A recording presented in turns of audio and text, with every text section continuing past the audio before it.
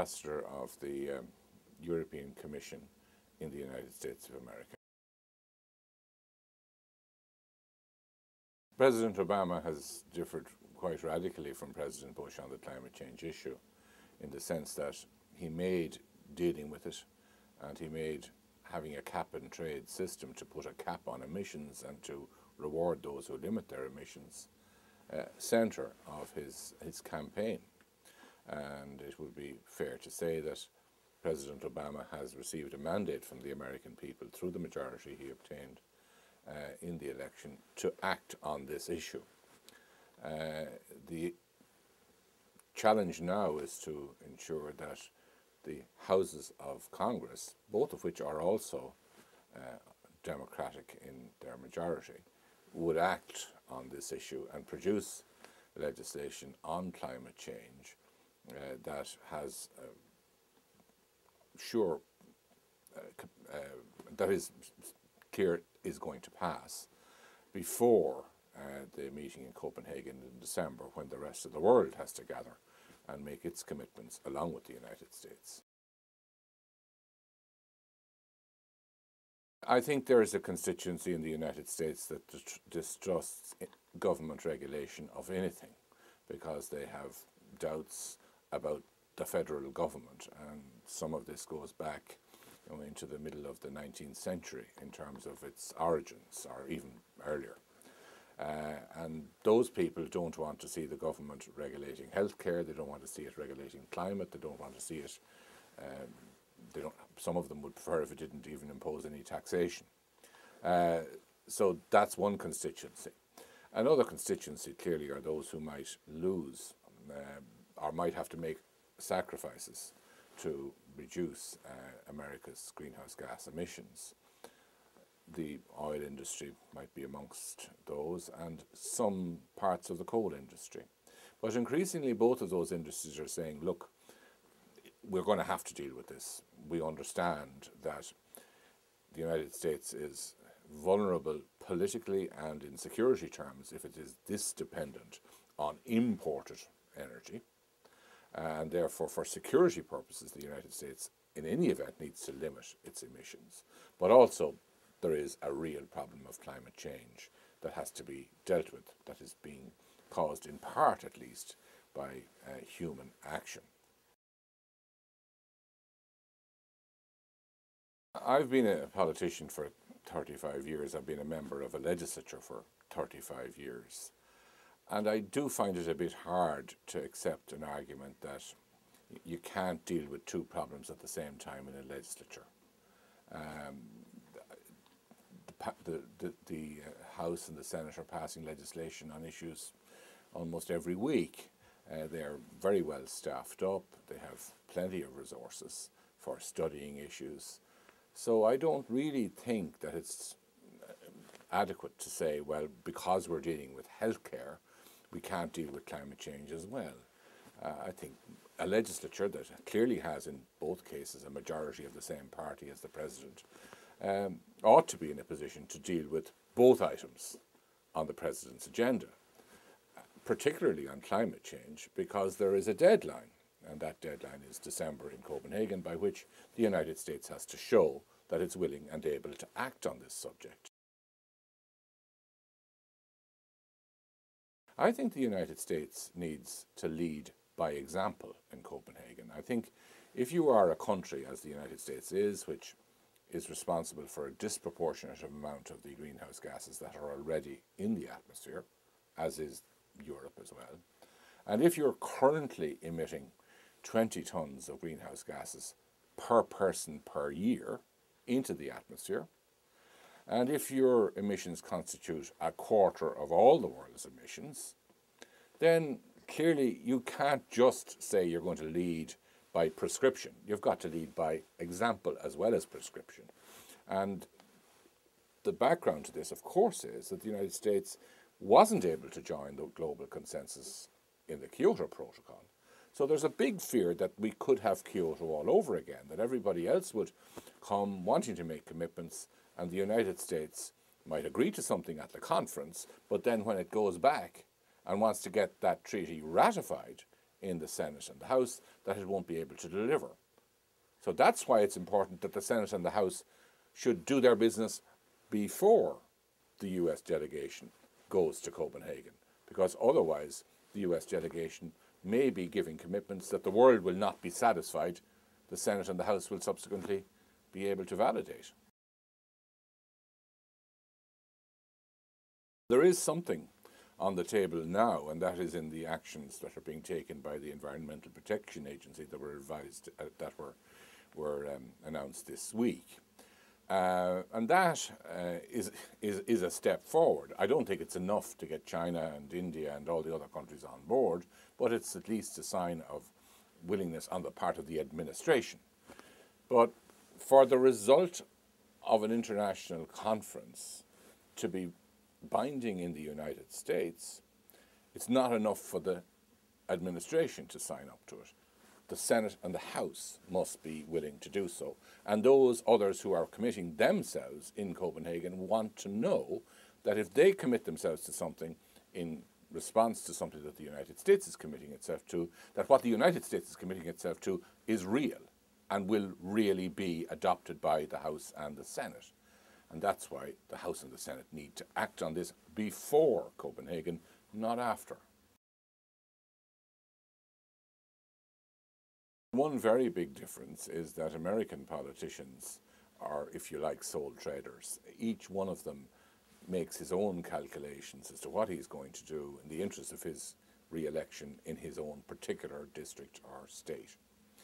In Europe, there's much more party discipline, and members very often are placed on a list and are elected from a national list that's selected by the party. So they're much more looking to the party for approval than to their immediate local electorate for approval. And in general terms, party discipline is much stronger in the parliamentary system in Britain, in Ireland, and indeed in all of the European countries. Whereas here in the United States, party discipline is important, but it's not that important, and it's difficult to get members to do something that their constituents don't like. But if you have a situation where people will not ever do anything that their constituents don't like, you probably will not be able to lead or take initiatives on things that need to be dealt with. I think that politicians are extremely varied. I mean, I obviously have very good knowledge of Irish politicians, having worked with them. I know a lot of party leaders from European countries and many members of the European Parliament, and now I know almost most of the members of the House and the Senate. And the thing that really strikes me is that they're all very different. Their personalities are different. They are literally representative of the population in their variety. So you can't generalize. Some are very academic, some are very stern, some are very cheerful, some are very populist, some are very relaxed, and some are not so relaxed. But that's the case in every political system. I think that the overwhelming majority of politicians are not in politics for the money. They could, most of them, in most countries, do better at some other career. They're in politics because they believe it gives them an opportunity to serve the public and to serve their ideals. Obviously, they have to make compromises along the way because compromise is the essence of politics. And sometimes those compromises maybe are more than they ought to have made. But politicians are there to serve the public interest in the majority of cases. And while there will be examples of people that ought not to be in politics because of things they've done, the overwhelming majority are not in that category. And I think it's important that we don't encourage an anti-politician attitude, because if you have an anti-politician attitude in a country or in the media, then in essence you have an anti-representative democracy attitude. And representative democracy is the way we run our affairs. You can't have every issue that's important put to the electorate individually to vote in a referendum. You'd be having a referendum every 2 or 3 days if that was the case, and people would get thoroughly sick of it and nothing would happen. So we have instead representatives whom we delegate to deal with things for us on the basis that we can sack them at the next election. Well, it's important that people understand that that's the essence of democracy, and that the people who are their representatives deserve a modicum of support and respect in their work, and that they should respect one another in their work, while of course disagreeing when that's the right thing to do. Well, I suppose one of the most interesting conversations I had very recently, and it was not so much the conversation as the situation in which it took place that surprised me.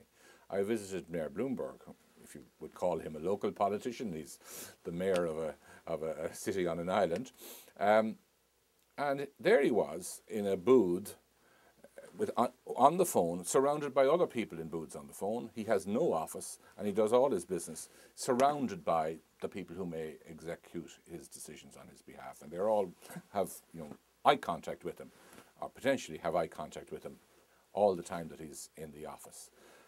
I don't imagine I couldn't imagine any prime minister of a country running his country like that, and yet I was highly impressed by the way Mayor Bloomberg does things, because he is personally accountable and personally accessible to those who must implement his decisions. And that shortens all the bureaucratic paper trails that exist in governmental systems elsewhere, where people are exchanging memoranda and not replying to memoranda, and decisions are taking weeks and months to be taken, whereas in the way that New York is run, there's the possibility of decisions being taken literally the instant the problem arises. And that impressed me a lot. I think there was a lot of materialism in the last 10 years, where people, because they had it, they had to spend it. And because they were spending it, they had to make sure that other people knew that they were spending it and knew that they had it. And that, I think somewhat may have coarsened cultural life and social life a little bit in Ireland. And I think also people probably didn't realise fully the sources of their wealth. They thought that it was all their own work, that it was just that they were so good at whatever it was they were doing, that the salary that they were getting and the opportunities they were getting were all generated by themselves, which of course wasn't the case. The reality of the Celtic Tiger is that the foundations for the economic growth that took off in 1994 were laid, in the case of the low tax policy, in 1956 by the late Gerard Sweetman, Minister for Finance. In the case of free education, which produced the young people who were attractive to foreign investors, a decision taken by the late Donogh O'Malley in 1966. Then in the 1970s, the establishment of the regional technological colleges by Pádraig Faulkner, another man who's none of these three people are much talked of today. And yet their decisions were the decisions that created the Celtic Tiger, that happened to just really burst out when I was fortunate enough to be the Prime Minister. But I would be the first to say that the foundations of that success were not laid principally by myself, but by people many of whom had left politics before I even entered it. I do think it was possible. I think you can divide the Celtic Tiger period up into two. There was the period from 1994 to 2000, when the very rapid growth, up to 11% per annum in 1997, took place. And that was entirely founded on productivity increases that were taking place at that time, and export markets that Ireland was winning, and competitiveness gains that Ireland had made. Around 2000, those factors started easing off, and really the growth should have eased off at that stage, and we wouldn't have so many problems today.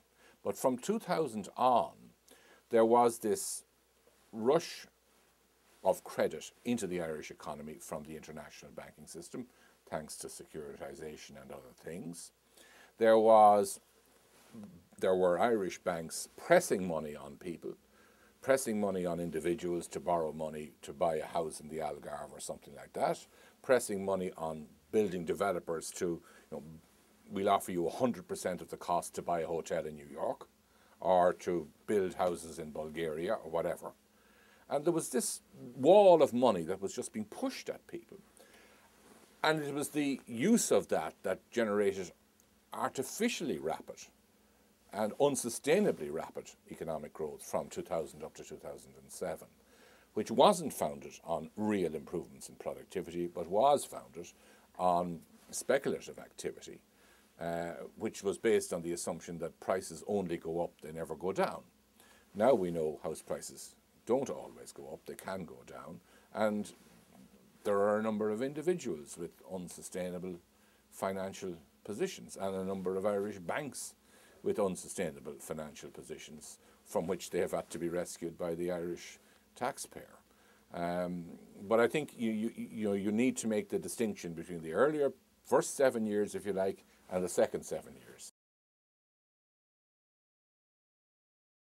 In the sense that securitization, which was a very ingenious way of spreading risk, was initiated in the United States and spread from the United States elsewhere without people realizing that although it minimized risks in the short run, it made what would otherwise have been localized risks to the entire system as it spread more widely, in the sense that nobody recognized that. The US recognized that risk. The US has a bigger responsibility because it was in the US that this method originated. On the other hand, it has to be said that it wasn't just American banks that bought these subprime mortgages, that bought these securitized products. European banks, with their eyes open, bought these things. And their supervisors, the central banks of Europe, knew that they were doing it. So if there was a supervisory failure, and clearly there was, that's not just an American failure. It's a failure of all of those countries and regulators that were regulating banks that were engaging in this risky activity. I think we need to have comparable standards or mutually recognizable standards for supervising banks, because I think it's reasonable that banks should be able to operate in other countries. Otherwise, you're going to have national monopoly banks, and that's going to be good only for the bankers, and the consumer is going to lose. The margins between the lending rate and the borrowing rate will get very high, and the benefit in the middle will be taken by bank shareholders. That's not good. And to control that, you need competition, and you need competition from other countries. But the problem is that if banks get into trouble, the people who are asked to help them out and save them are the taxpayers of the one country in which they're located. Not all of the countries in which they're operating, but the one country in which they're operating. Ireland has had to rescue, for example, its banks, and a lot of their business was overseas. So if you have global banking but national financial responsibility on national taxpayers, you've got to find some way of mediating between the two of them. And one way of doing that would be to have mutually recognized supervisory standards, where an American regulator would know that if a French bank was operating here in the United States, that the standards of regulation and the standards of making sure that that bank wasn't making foolish decisions were equivalent to the ones that the American regulator would be applying to an American bank competing with it on the American high street. So getting more mutual recognition and more standardization of bank supervisory standards, and perhaps placing particular limits on particular types of activity like securitization makes sense. I think the G20 is a big improvement, and indeed the creation of the G20 is one of the few good things that have come out of this appalling economic crisis that we have. We have had for a long time a lot of organizations dealing with the global economy. We have the World Trade Organization, the International Labour Organization, the World Bank, the IMF, we have a Financial Stability Forum, and I could go on and on and on. But they're all sort of separate silos, operating in separate silos. And up to now, there's been no overarching board of directors, if you like, that's politically accountable to tell them, this is your agenda and this is the direction in which you should go, and we'll be checking up on you every so often, and if you haven't acted on what we've said, we'll be asking some questions the next time we meet.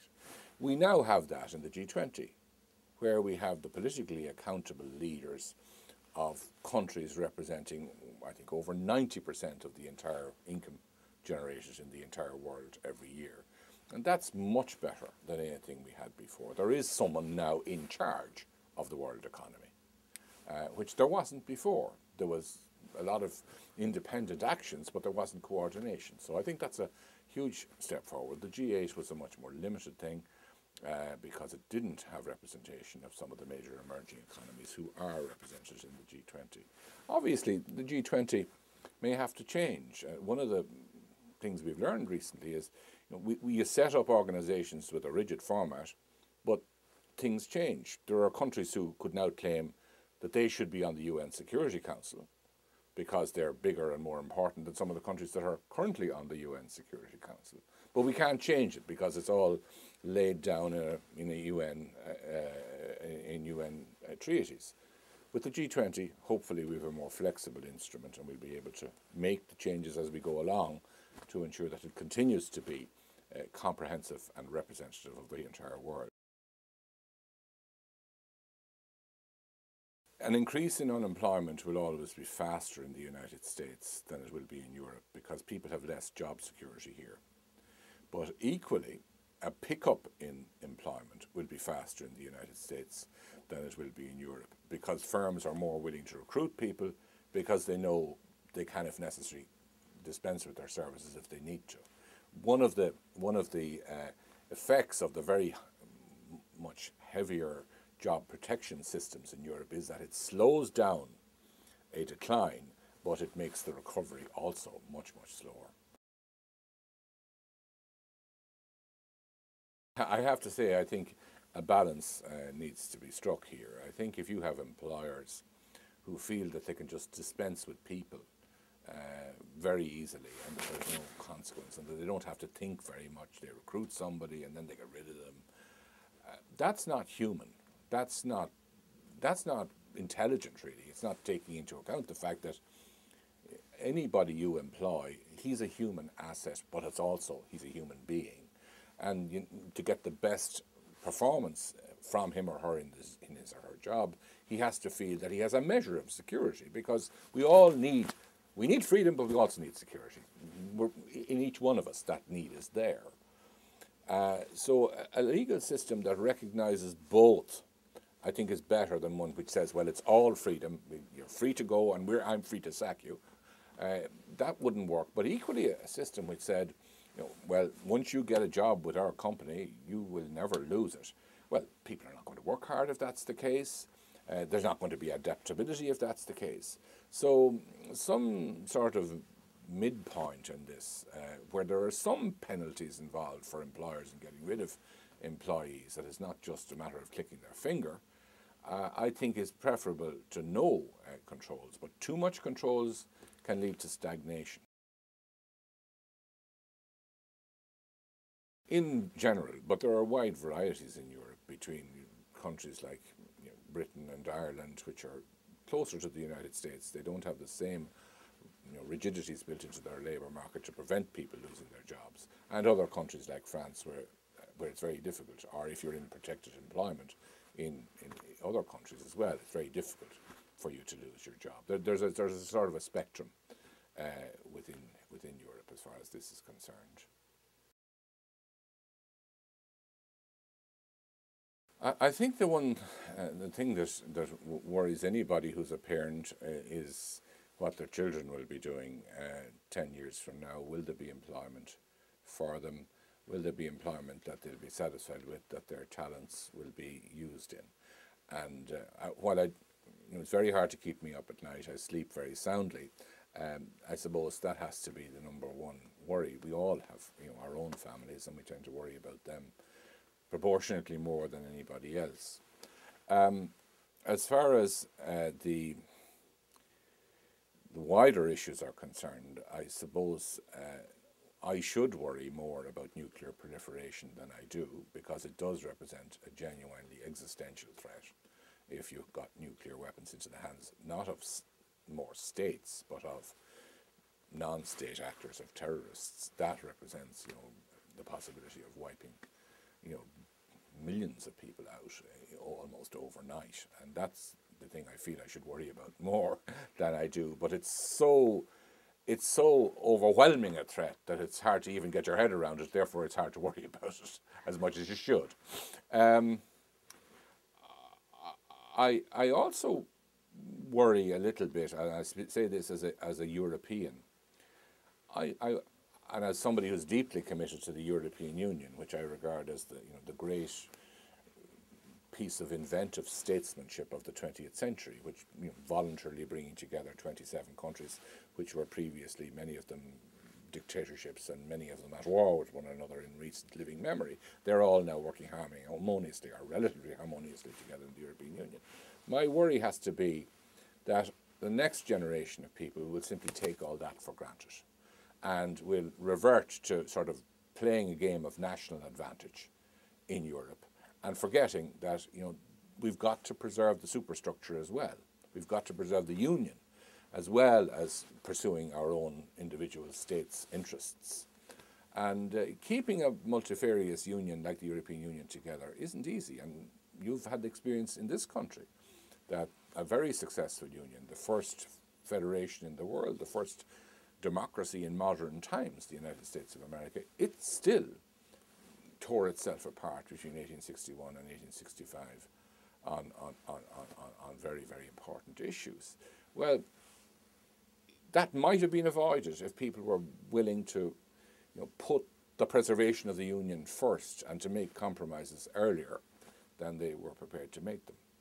In the case of the European Union, I see sort of nationalistic tendencies coming up, and countries trying to give aid to their industry that would give their industry an advantage over the industry of another European country. I see voters trying to blame the European Union for things that they know really in their hearts are either their own fault or the fault of their own government, but the European Union is a sort of a convenient whipping boy for whatever it is they're frustrated about. And I see politicians blaming the European Union for things that they've decided themselves as well. And that sort of behaviour is corrosive in the end. And in the end, this union, which is, as I say, a tremendous creative experiment, is fragile, and it won't necessarily be there 50 years from now if we don't take care of it. Mr. Gorbachev. I've met him, shook hands with him, but I've never sat down and talked to him, because if you think about it, he probably did more to change the world than anybody. Yes, there were these tremendous tensions within the Soviet system. But instead of using force to repress those tensions, he adopted a policy of openness, of perestroika and glasnost. Glasnost is openness, and perestroika was reform. And he sort of let air in. Now, he didn't know what was going to happen. In fact, what happened wasn't what he wanted. He wanted to preserve the communist system. But he had enough confidence in the Russian people that he let them determine the future, and he let the nations that had previously been under Soviet domination determine their own future without militarily interfering. And in a sense, he put his own convictions second to the confidence that he had in the people who previously had been repressed by his predecessors. So while I think Ronald Reagan deserves credit, a lot of people deserve credit, and of course Václav Havel and Lech Walesa and all these people in Poland, Czech Republic and so forth, they deserve credit too.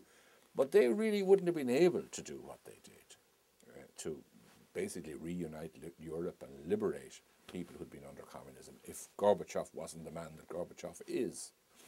And I think I'd like to meet him. I don't know how the conversation would go. I might be just telling him that I think he's a great guy, and he might be telling me, "Oh my God, I didn't intend this, and I wish it hadn't happened the way it had," and I don't know what would happen after that. But he's a man I'd like to meet and like to shake his hand. I was never really an ideological conservative in the sense that I believed that the free market is always right. I was more somebody who put caution beside innovation whenever innovation had to be considered, and I would try my best to see what were the downsides of something as well as the upsides. And I think there is always in any political system a need for a strong conservative voice in that sense, that looks at the effect on the overall organism of the change that's proposed rather than at whether the particular change is merit in and of itself. And that sort of conservatism is something that will never die and will always be necessary. And it's quite different from radical free market thinking, which in fact in some respects can be anti-conservative because it can cut away some of the, or undermine some of the sort of social habits that people have of solidarity for others, of charity, of providing protection and security for people, because those don't cohere exactly with the free market. So the free marketeering can in fact be anti-conservative rather than conservative, depending on the circumstances. And anyway, it's only a means to an end. The free market is a means of delivering welfare to people and prosperity. It's not an end in itself, whereas conserving what's good while adapting is something that is good in itself.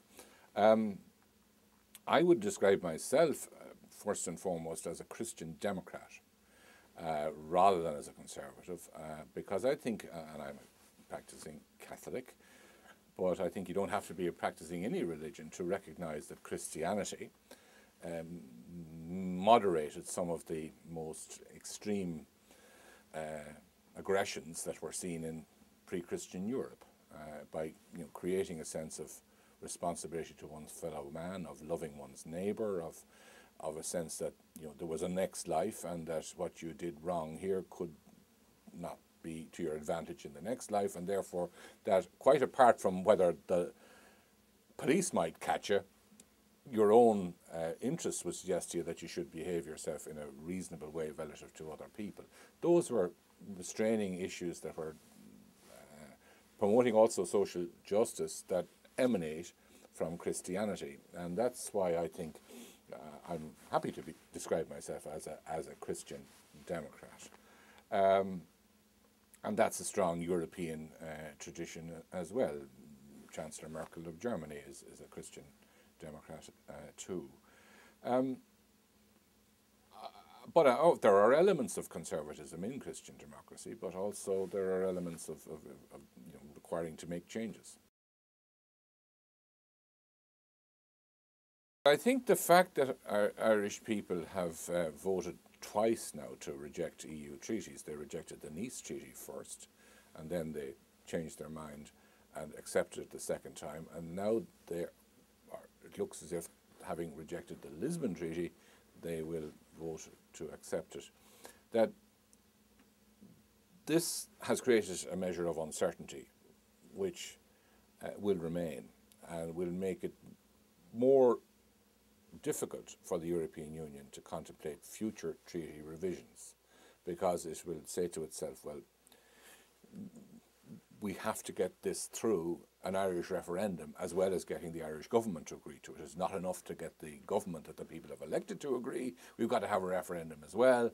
And that added uncertainty is going, I think, to make European Union leaders hesitant to amend their treaties. Now, in my view, any organisation has to have the capacity to amend its rules. And it has to have not a capacity to do it easily, but to do it when necessary, responsibly. And my worry is that we have, because of the way in which referenda have gone in Ireland and the insistence on referenda on matters of detail that normally wouldn't be the subject of referenda because of Supreme Court decisions, we've created a sort of an artificial blockage in the renewal of the European Union, which isn't a very good thing. And it's a problem that will remain with us. The second consequence, however, I think will be, as there will be a yes vote, as I expect, will be that Ireland will be, for day-to-day purposes, in a more influential position in influencing what the EU does than it would be if the Irish people had voted no. If the Irish people had voted no, the priority would have been for the rest of Europe to find a way basically of circumventing Ireland, to go around Ireland rather than involve Ireland in whatever they needed to do, and to try and find a way of doing anything that they could do without having to get Ireland involved, because Ireland has this complication. So that's not a good position, would not have been a good position for Ireland to be in, because Ireland needs to be able to influence EU decisions. We're the most open economy in Europe to the rest of Europe. We are more influenced by what other countries do than any other country in Europe is influenced by other countries. So therefore, we need to be able to influence our surroundings more than others need to influence their surroundings. And the way we have of doing that is by being a full-hearted and fully participating member of the European Union.